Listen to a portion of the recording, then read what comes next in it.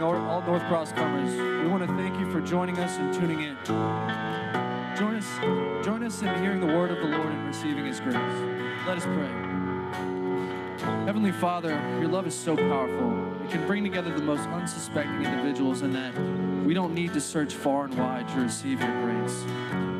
The fact that your grace is readily available for us is such a blessing that I frequently take for granted. That simple notion puts the unconditional nature of your being on display for all to see and receive. As you are here with open arms, we are here with an open mind, Lord. Amen.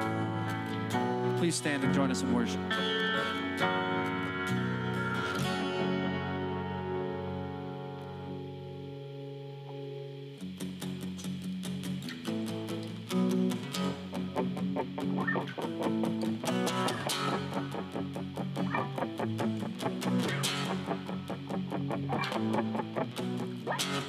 I don't need the smoke or mirrors, 'cause I know there's a God who's real. And I don't need the lights to fool me, 'cause I have seen the God who heals. I know when I ask I'll receive it, 'cause you're not a God who withholds. And I hear you say just believe me. I need a Holy Ghost working in my soul. Lord, there will go my voice of the evidence shows. I need a Holy Ghost working in my soul. I need a heart on fire that'll never run out. Wherever I go, I need a Holy Ghost. I need a Ghost. A Holy Ghost. I need a Ghost. And I don't need a counterfeit comfort, 'cause nothing in this world remains. But I need something stronger than lightning, flowing inside of these veins. A Holy Ghost awaken in my soul. I need love that blows out and in my bones to the evidence shows. I need a Holy Ghost awaken in my soul. I need a heart on fire that'll never go down. Wherever I go, I need a Holy Ghost. I need a Ghost. A Holy Ghost. I need a Ghost. You're the fire, I can't even explain it. It's like I'm bursting with a heavenly language. And every time I get a taste, I know I just want more, I just want more. You're the kingdom that's been growing inside me. It's like a lion to the ones that remind me. And every time I get a taste, I know I just want more. I need a Holy Ghost awaken in my soul. I need a love that blows out of in my bones so the evidence shows. I need a Holy Ghost awaken in my soul. I need a heart on fire that'll never go die. Wherever I go, I need a Holy Ghost. I need a Ghost. A Holy Ghost. I need a Ghost. A Holy Ghost. I need a Ghost. A Holy Ghost. I need a Ghost.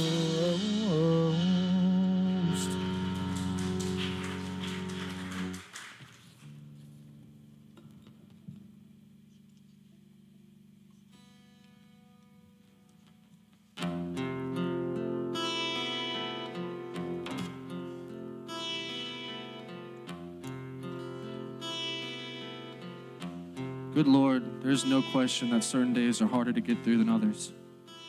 It's nearly impossible to satisfy the needs of everyone around us, but we try. It's impossible to be in multiple places at once, but we still try. it's impossible to make everyone happy, but we still try. And it's impossible to do it all, but we still try. These instances provide us with the opportunity to make decisions that can affect the outcomes of our lives. The stress associated with this is one of the many reasons why your grace is so sweet, Lord. We put on the strength and your breath lifts it off of us. Good Lord, thank you so much for being our rock.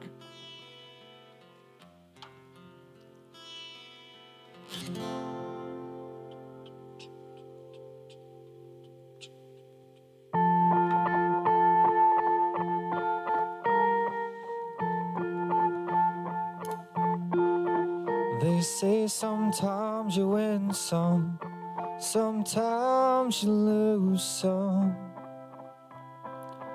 And right now I'm losing bad.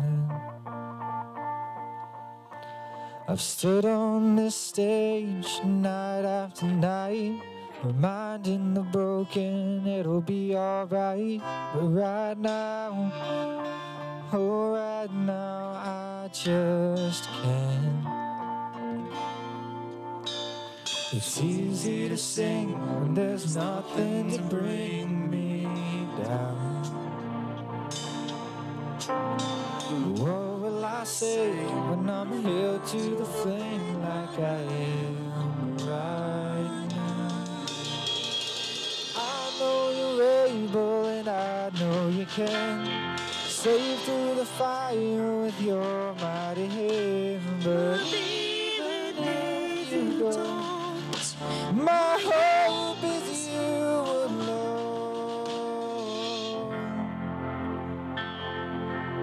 They say it only takes a little faith to move a mountain.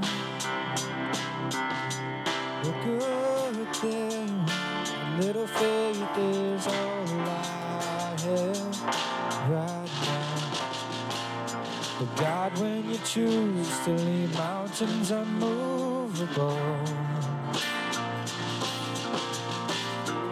give me the strength to be able to sing. It is well with my soul.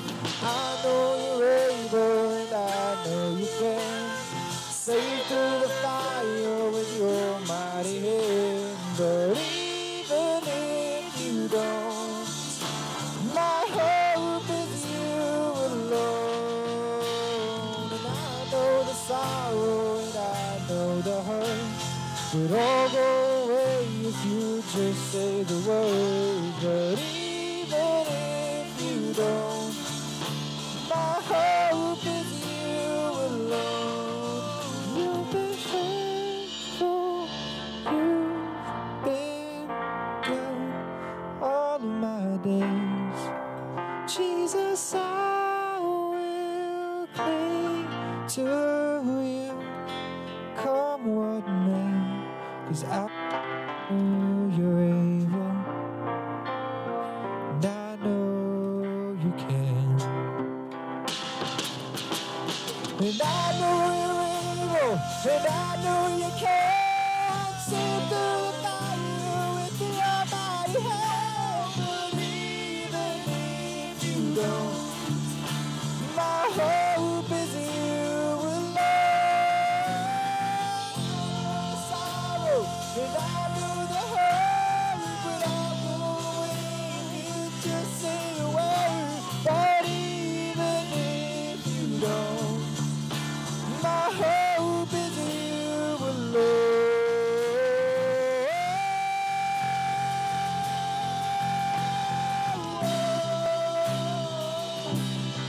My hope is you alone.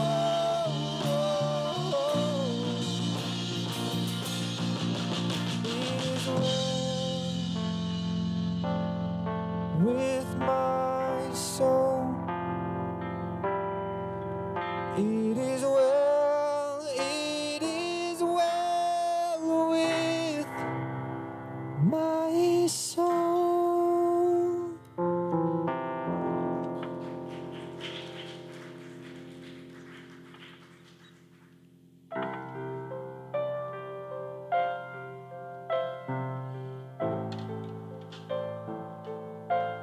For a brief moment I deserted you, but with great compassion I will gather you.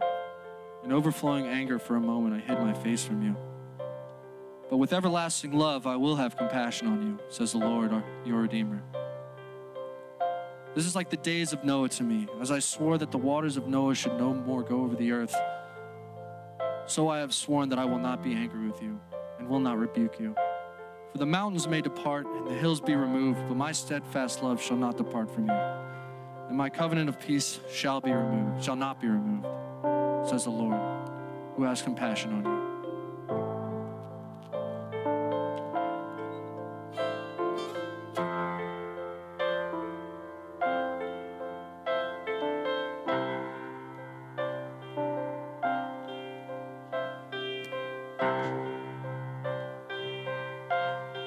Standing here weeping,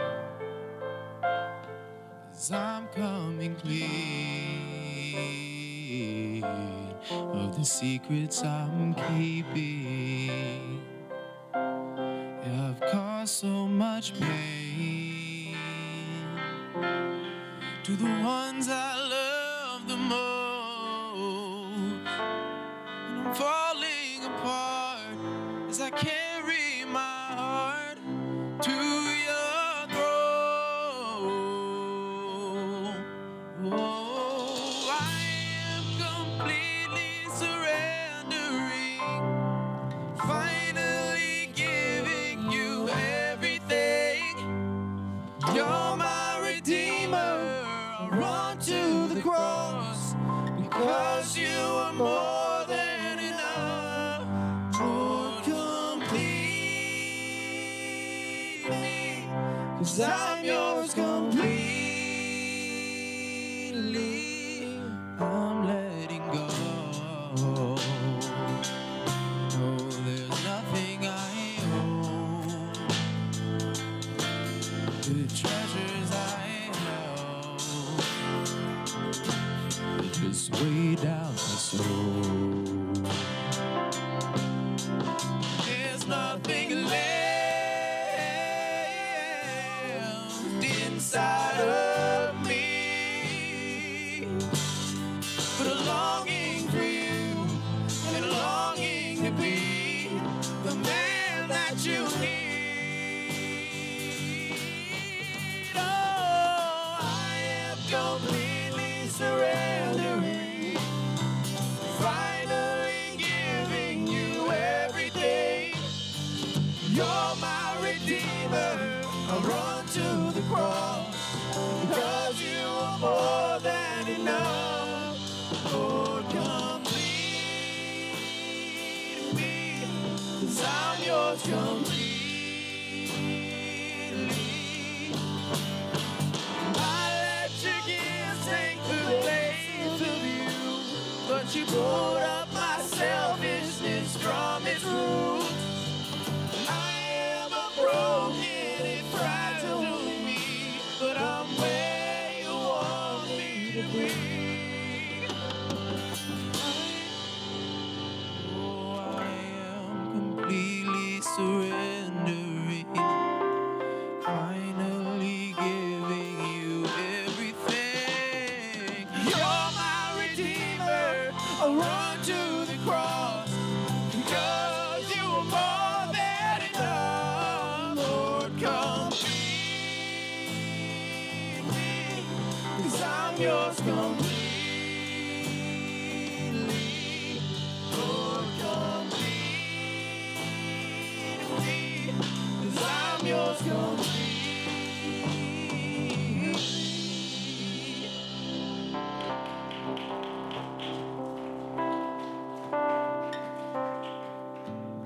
Before you sit down, just take a moment to welcome those that have chosen to join us here in our sanctuary and house this morning. You can love on those that are around you.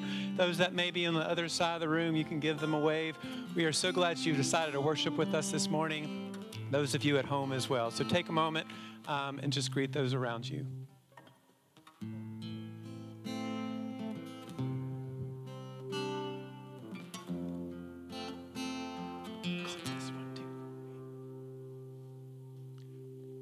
All right.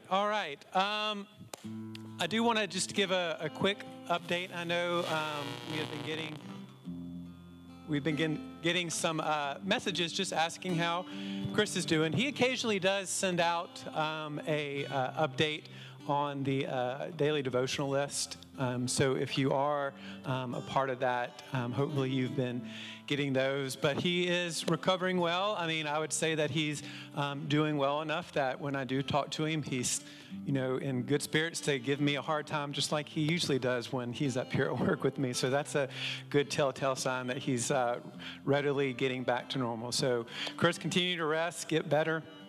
We are looking forward to having you back with us in February. Again, these last 2 Sundays today and next Sunday week, we'll continue to have Reverend Dick Hooten. And just again, thank you, Dick, for giving this month of your time to serve the people here at North Cross. So we want to thank you for that. So my children's moment this morning. What does it mean when you hear the word permission? If someone gives you permission to do something, what are they basically telling you that you can do? That you can do it. Well, there's kind of a little more fancy word that's called commission. And a commission is, in my mind, a step that's a little bit higher than permission, because if someone gives you permission, it may be a one-time thing. But when it comes to the word commission, it's when someone's giving you authority. It's something, if someone gives you permission, you may not be able to go and tell someone else to do it. But when someone commissions you, they're giving you the authority to go out and do what they have asked you to do. So I'm going to ask my helper to come up here this morning real quick. So I'm going to commission you to read this message to everyone. So I'm going to take my microphone off. So can you take that little band off? Now open that up, and can you read that, and what does it say? Jesus loves you. Jesus loves you. Can you go and tell that to your mom over there and your sister? Can you go tell them, can you tell them that?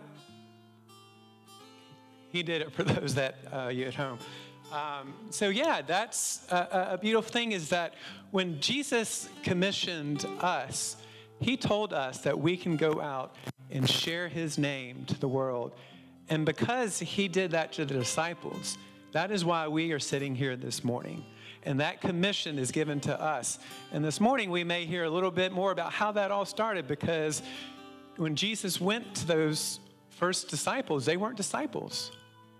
They were fishermen. And God called them to come to him. And that's what he does to us. And when he calls us, he then commissions us to go and do his work. So can y'all remember that this morning?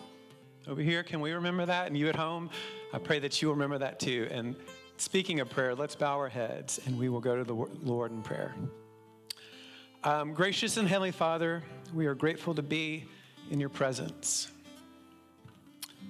And if we just take moments sometime to really dwell on that and think about the powerfulness that we can come to you and just sit and be in your presence, it can be an overwhelming thing. If we just take those moments each and every day to just bask in who you are and what you have called us to do. And I pray this morning, dear Lord, that all ears that hear will be mindful that you have called us to something. And there may be those that are sitting in this room this morning, those that may be listening at home, that have not accepted that commission to go and share your name with others. And I pray that you will begin to work on our hearts this morning to hear the message that will come about the great opportunities that await us when we dedicate our lives to follow the one who has called and commissioned us. So help us remember that each and every day of our lives, dear Lord. And as always, we ask these in the most powerful name under the heavens, your Son. And all God's people said, amen.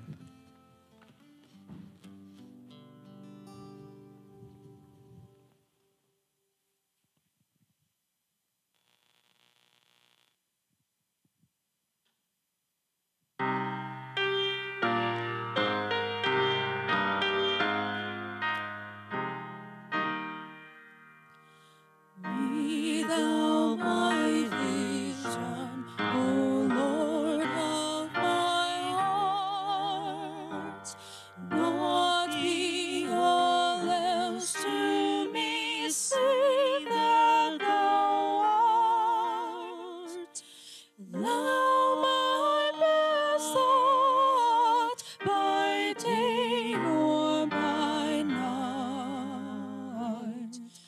waking or sleeping, thy presence my light.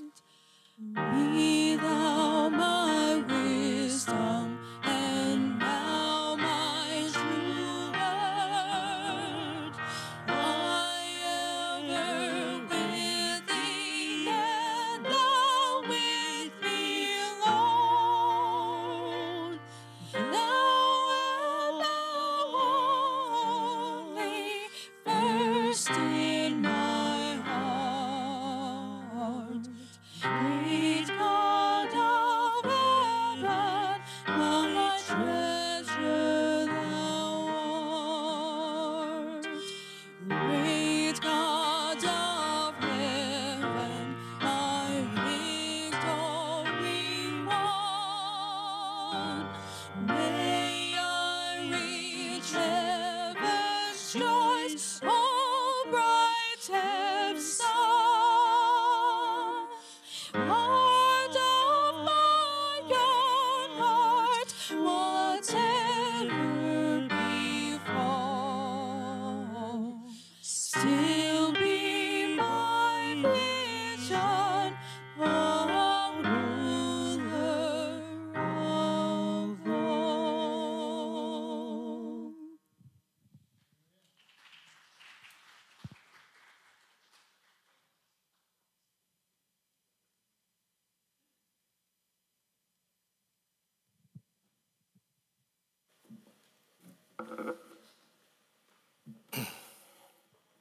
Good morning. Y'all doing all right today? It has been a pleasure to be with you these weeks in January, and I know you're looking forward to Chris's return. The gospel lesson this morning is from Mark chapter 1, verses 14 through 20.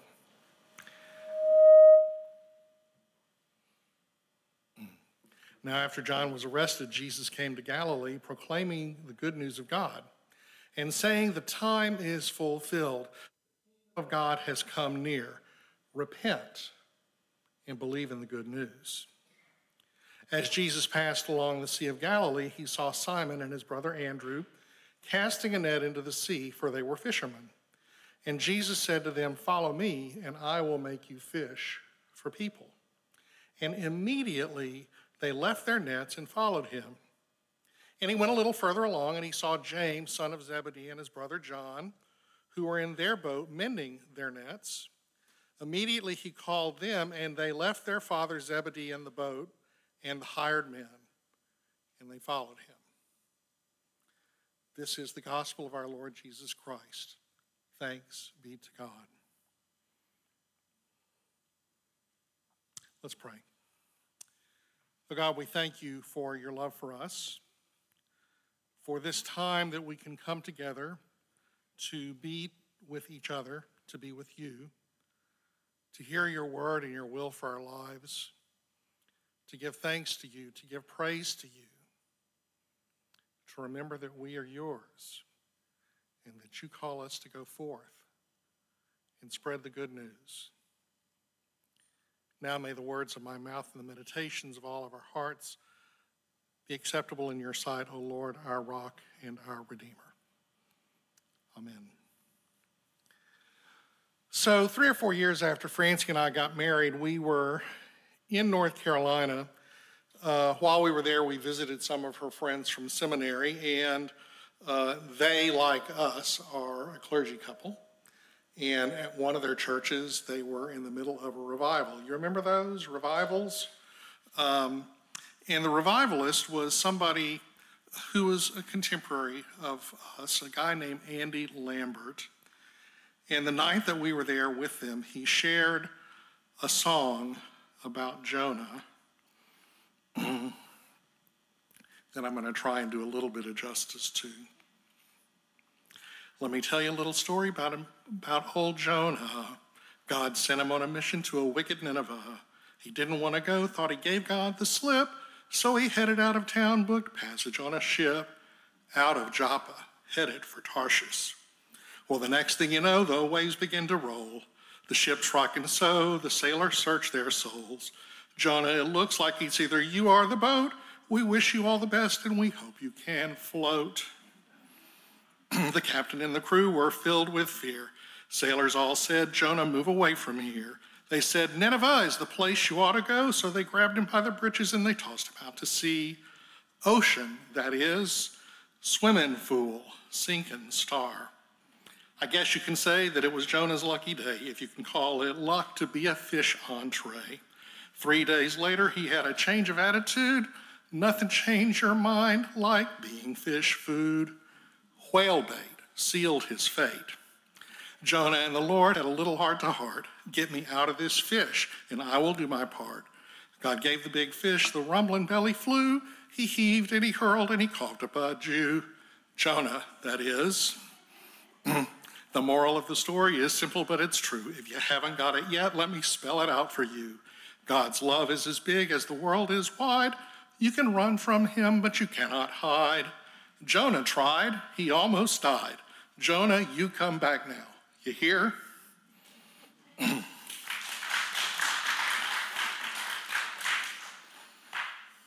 And as you can tell, I heard it, and like all preachers do, we steal from each other. I asked Andy for the words, and I've used it a couple of times in the past. The song, of course, is based on the story of Jonah.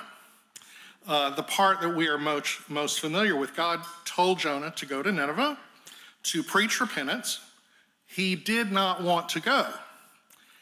To Jonah, the Ninevites were the enemy, and he would have preferred to remain just, he would have preferred that they remain just as they were and suffer God's punishment.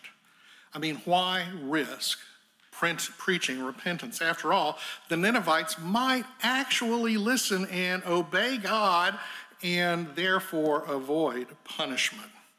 Jonah's response to God's direct command was to run away. Remember, you can run, but you cannot hide. That's when we encounter the story of Jonah and the big fish. Jonah was doing what he wanted to do. He was not doing what he needed to do for God. And we all know what happened. The ship he was on encountered a huge storm at sea, and in order to save their ship and their lives, the sailors, well, first they threw all their cargo out to sea. But that didn't help. And then they all cried out to their own gods. And that didn't help either. Finally, when they realized that Jonah was the problem, they threw him out to sea, and suddenly the sea ceased from roaring. While the calm sea made believers of the sailors, Jonah was sinking into the deep. And that's when God provided a big fish to take care of Jonah. And then after giving Jonah 3 days in the belly of the fish to think about it and to pray about his situation, God had the fish spew Jonah out on the dry land. Francie uses an especially vivid phrase to describe this. She calls Jonah whale barf. The truth is, God knew what Jonah needed, and God sent a big storm to help, and God sent a big fish to help. And God knows what we need also. Sometimes God's help can come from very unlikely sources. And the question I want us to consider this morning is this: when God calls upon us to do something, how do we respond? Do we seriously pay attention, or do we, like Jonah, try to run away? Sometimes God gives people some time to respond. For Jonah, he spent 3 days in the belly of the fish to give him time to think about it and to pray about it, about how he was going to respond to God. If you will, he kind of had a sort of prophetic time out. And as it happened, once Jonah arrived in Nineveh, this is the message he proclaimed. It's really very simple. 40 more days and Nineveh shall be overthrown. And just as Jonah feared, the Ninevites repented of their ways. just as Jonah feared. Now, I'm sure if any of you are on Facebook or any social media, you've probably seen some memes making the rounds lately of Bernie Sanders sitting with his gloves and stuff on. The most recent one I've seen just this week, and it was very timely, if we can pull it up. The Assyrians repented and Nineveh is spared, and Jonah goes and sits under a broom tree and pouts. Seemed very timely. Jonah had a little bit of time to respond. There are other times when God demands an immediate response. In the gospel lesson this morning, we witnessed Jesus walking along the Sea of Galilee, and he calls out to Simon, and he calls out to his brother Andrew, "Follow me, and I will make you fish for people." And the gospel tells us that immediately they left their nets and they followed Jesus. It's a pretty dramatic story when you stop and think about it. They left their jobs, they left their families, they left their homes, they left everything behind to follow Jesus. The time was right. And Jesus preaches, "The kingdom of God has come near. Repent and believe the good news." Maybe you remember this word, repent, from early in the season of Advent. In that time, it is John the Baptist who is preaching repentance. And he, like Jonah, they're all preaching the same message, but by the time we get to this morning's lesson, John has been arrested. He's in jail. Yet he has prepared the way for the Lord, and now it's time for Jesus. And so what does Jesus preach? Repentance. What does that mean for us today? What do you think of when you hear the word repent? If you're like me, sometimes you might think of one of those TV preachers, thumping on his Bible with one hand, holding out the other hand, "Give me money." Maybe we don't like the word repent because it makes us look at ourselves a little more closely, and we might not like something we see. You remember the story I shared last week about the British philosopher with the the questioning machine? The questions were, who are you and what do you want? Do we know who we are? Do we know what we want? And if we've done that self-examination, do we like what we see?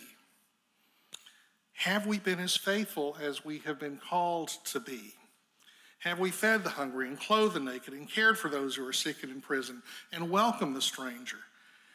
Or have we been more concerned about ourselves, about our jobs, our houses, our cars, maybe even our own families, maybe even our own churches?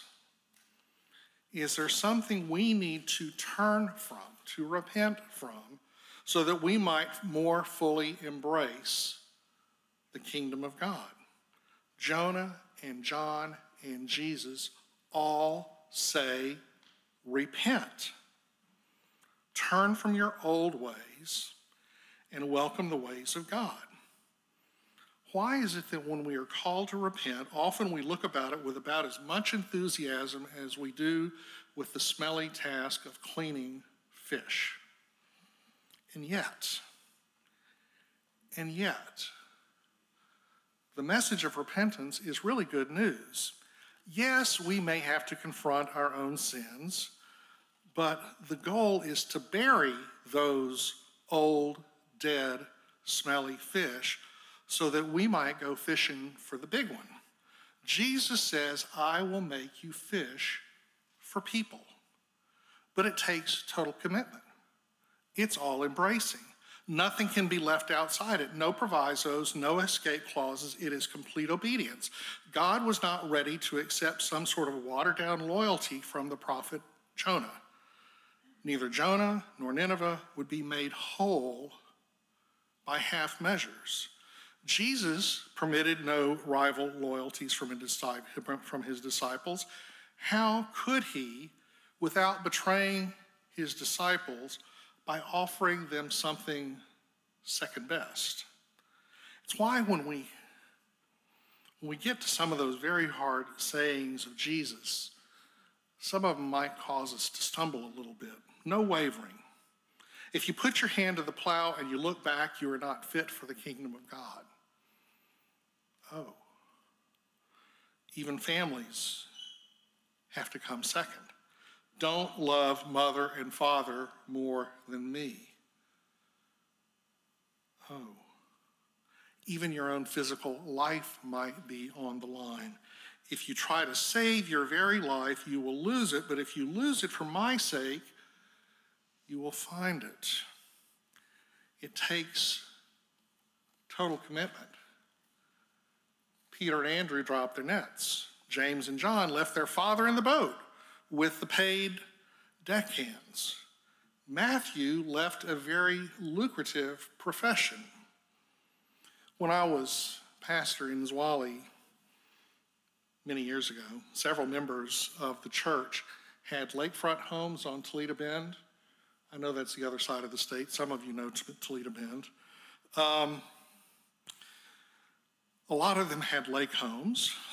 One in particular comes to mind because although he had a lakefront home, he wasn't very much of a fisherman.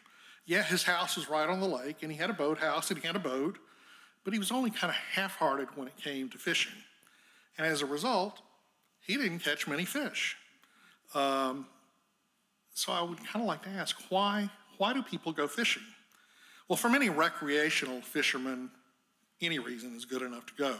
My best friend from high school still spends most of his free time on the water, actually Toledo Bend, or sometimes down on the Gulf Coast. Together, when we were in high school, we spent many hours fishing for bass, for brim, for sockeye. The fishermen we encounter in today's gospel lesson fished for a living. Some fish for peace of mind. Some fish for the challenge of outsmarting the fish. Jesus called Peter and Andrew and then James and John to fish for people. Why? Well, the object was not to gain something for themselves. The object of this fishing mission is to give something away, to give away the gift of eternal life. So what does it mean to go fishing with Jesus or for Jesus? Well, first off, you need to enjoy fishing. And I suspect that there are some people here this morning that really don't care very much for fishing, perhaps for a variety of reasons. They're afraid of the water, or it's too messy, or maybe it's boring sitting there with a pole in your hand, or maybe it's just too much trouble. But fishing with Jesus is not something to fill us with fear or dread or frustration. When we fish with Jesus, we get to see the faces of those whose lives have been changed by the power of God's love. And to be honest, it may not be something we really enjoy until we try it some. It's only after we've caught a few people for Jesus that we share the joy of the catch with others and then work on becoming better fishers. Another thing about fishing with Jesus is we have to go where the fish are. The reason a lot of fishermen, fisherwomen, come home with empty ice chests is because they haven't been where the fish were. So what does that mean for us? Well, we need to be on the lookout for what the needs of this community are and how we might fill those needs. It may mean more of an effort to reach out to our youth, or to reach out to the disadvantaged, or maybe those who have experienced divorce. You cannot expect the fish to swim to us. We have to reach out and go to them. And another thing about fishing with Jesus is that we have to use the right bait. And I admit I may be taking the fishing analogy a little bit too far, but when I go fishing for sockeye, or when I was in West Louisiana, they called them crappie. Some people call them white perch. They're all the same thing. I don't usually have much luck fishing for sockeye with worms. I usually have much better luck if I use minnows. Now, we're not really trying to bait people. It's not like we're trying to catch them so that we can feed on them. When we fish with Jesus, We're not trying to lure people to their death. We're trying to lure them to a life with God, eternal life. And some folks have used entertainment to try and accomplish that. And some folks have promised prosperity, and some have appealed to social prestige. And I think all of those baits are missing the mark. The only bait that is really worthy of the gospel is love. Love that accepts people where they are, love that is demonstrated through our actions. Maybe there are people out there that only you can reach with the gospel. I mean, think about it. A friend, a relative, a neighbor, a coworker, a classmate, somebody that you encounter, who are they? Who is it that you can reach with the gospel? Think about it. Identify them. Write their names down, not to share with the church, but to keep it fresh in your mind. How can you share God's love with them? Do they need a friend? Maybe that's the first step. We need to be friends with people. Do they need a babysitter? Do they need somebody to help with chores around the house? Have they recently lost a loved one? Send them a card. It doesn't have to be complicated. It is just about making an effort to share God's love. Do it as a fisher of men and as a fisher of women. If we let God use us to show his love, we might just be amazed at the results. Those results are not up to us. They are up to God. All we're asked to do is to be fishermen and fisherwomen for Christ. After all, it is a fishing commission. Let's pray. God, we thank you that you love us and that you love all those folks that we encounter each and every day. Some we know and love, some we may not especially care for. But you love them and you call us to love them. Help us to reach out and share your love with the people that we encounter day by day. In Jesus' name, amen.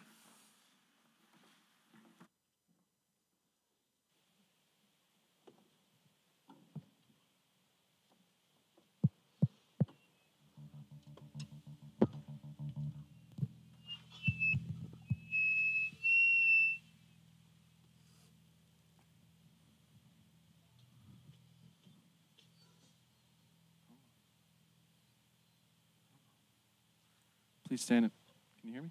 Please stand and worship with us.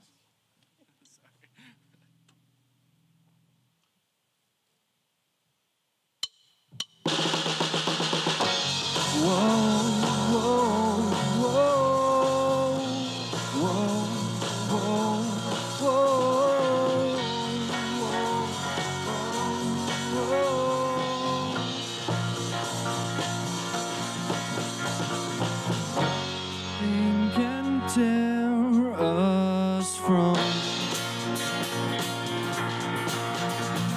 the grip of his mighty love. We've only glimpsed his vast affection, heard whispers of his heart and passion. It's pouring out. Love is deep, his love is wide, and it covers us. His love is fierce, his love is strong, it is furious. His love is sweet, his love is wild, and it's waking hearts to life. Love is deep, his love is wide, and it covers us. His love is fierce, his love is strong, it is furious. His love is sweet, his love is wild, it's waking hearts to life.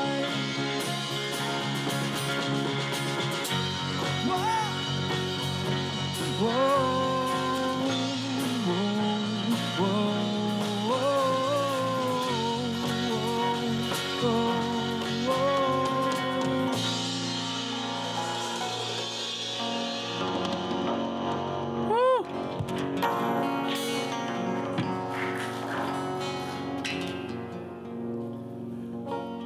so as you go forth this day, go in the love, the grace, the mercy, the strength of God the Father, Son, and Holy Spirit. Share that love, grace, and mercy with the folks that you encounter this day and all days. Amen.